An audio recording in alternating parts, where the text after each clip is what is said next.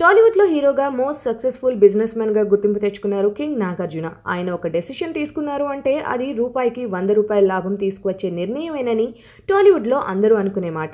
అలాంటి వ్యక్తి గత కొద్ది రోజులుగా నిర్మాతగా ఫెయిల్ అవుతున్నాడు. తన పెద్ద కొడుకు నాగచైతన్య హీరోగా ఆయన నిర్మించిన రారండోయ్ వేడుక చూద్దాంకి పర్వాలేదు అనిపించేలా వసూళ్లు వచ్చాయి. ఇక రెండో కొడుకు అఖిల్ కెరీర్ ని ట్రాక్ ఎక్కించాలని భావించిన నాగార్జున భారీ బడ్జెట్ తో different స్టోరీతో creative director Vikram Kumar తో కలిసి హలో అనే సినిమాను చేశారు. సినిమా బాగుంది, కుర్రాడు బాగా చేశాడు అన్న ప్రశంసలు తప్ప దీనికి డబ్బులు మాత్రం రాలేదు. ఆ తర్వాత చిన్న బడ్జెట్ తో చిన్న హీరో రాజ్ తరుణ్ తో నిర్మించిన రంగుల రాట్నం తనను నిలబెడుతుందని భావించిన నాకు మరోసారి నిరాశ ఎదురైంది.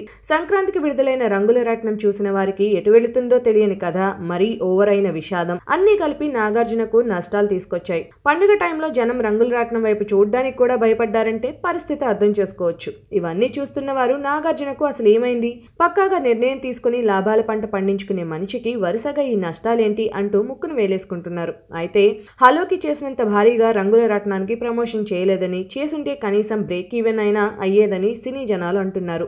అలాగే తన సినిమా రెగ్యులర్ షూట్ తో పాటు బిజినెస్ పనుల్లో బిజీగా ఉండటం అన్నపూర్ణ స్టూడియోస్ కి వరుసగా ఫ్లాప్స్ తీసుకువచ్చాయి అంటూ ఫిల్మ్ నగర్ లో గుసగుసలు వినిపిస్తున్నాయి. రాబోయే రోజుల్లో అయినా నాకు సక్సెస్ రావాలని కోరుకుంటున్నారు.